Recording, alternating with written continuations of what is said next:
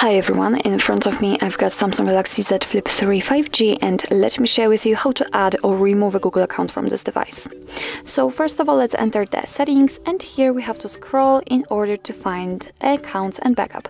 As you can see here, we've got a whole Google section, and of course you can add or remove a Google account using it, but I personally prefer to do it using accounts. So let me tap on it, let's tap on manage accounts and simply tap on add account. Choose obviously Google. Make sure that you've got the internet connection because it is required for this operation. And from this step, we can either create a new account if you do not have your own yet, or simply type your email or phone. So let me do it.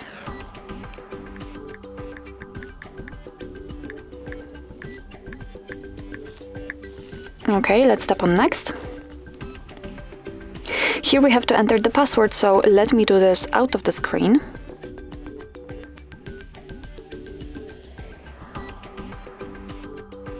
Okay, let's tap on next.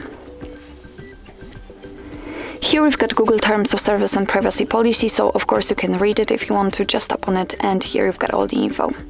Let's tap on I agree after reading. Here we've got the backup and storage info, so just tap on accept. And as you can see, we just successfully added our Google account to this device.